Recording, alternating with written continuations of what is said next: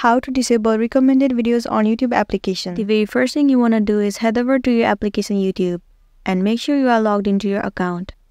Tap on your profile at the top right corner. Tap on the option Your Data in YouTube. Tap on your specific account.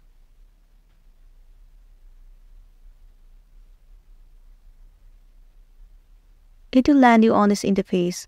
Scroll down and right here you'll find the option where it says Manage your YouTube watch history. Tap on it. Well, in this space, it will show you all the videos that you have watched on YouTube. Now what you want to do is simply tap on Delete right here. And then tap on Delete all time. Once again tap on Delete at the bottom right corner. There you go, your watch history has been successfully deleted. Along with this, it has disabled your recommended videos on YouTube. Now it won't recommend or suggest any videos on YouTube and you'll be good to go. Well, that's all for today and I hope this video is gonna be helpful for you. Thank you for watching it till the end.